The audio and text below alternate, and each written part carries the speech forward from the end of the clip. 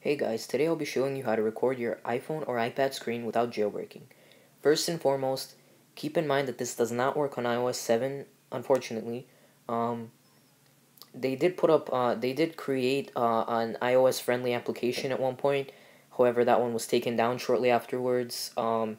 So yeah, I don't think there's really an application for iOS 7 unless you jailbreak. So if you really want to get this application, you're gonna have to go back to iOS 6 if you have iOS 7 already.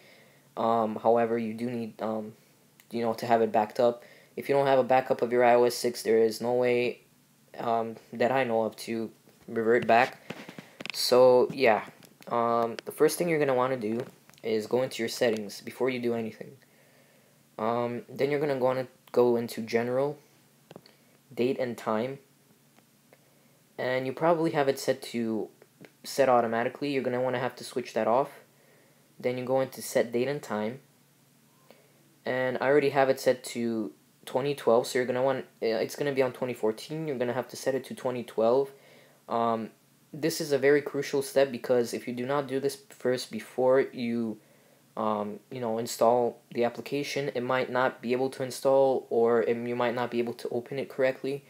So be sure to do this. Then you go into your Safari. You're going to want to navigate to this site called iemulators.com. I'll put a link in the description. Then you scroll all the way down. I already have it opened. It's the first one, Record My Screen, not Record Screen. Record Screen, it's essentially similar, but it's much glitchier, so I don't recommend using that one. You're going to want to tap on this again. Keep in mind, iOS 6 only, as it says right here. Then you're going to want to tap this big download tab over here. After that, it's going to ask you to confirm because it's not an official App Store, application. Obviously, you confirm. It downloads it onto your system, and all you do is go open it, and that's pretty much it. There's two buttons, pretty self-explanatory. Or you tap to record, you tap to stop.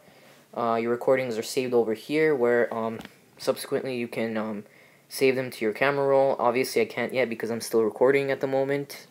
There is your settings tab where you can play around with the size and orientation. I recommend you play around with it first before recording anything because sometimes it might not display correctly, so definitely do that before. And obviously there's credits at the end if you want to take a look at these people that helped create this app. And that's pretty much it. There are instances where sometimes you're gonna try to open it and it's just going to close.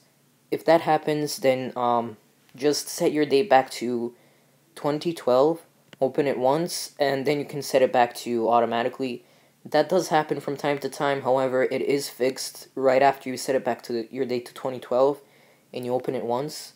So yeah, this app, for me, it's still working perfectly well. I hope it works for you guys. Please leave a comment down below if you have any questions, and I will do my best to answer them.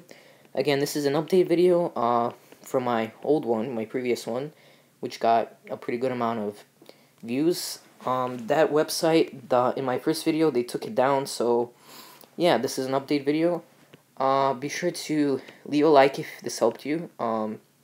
Subscribe if you haven't already, and that's it, guys. Thank you for watching.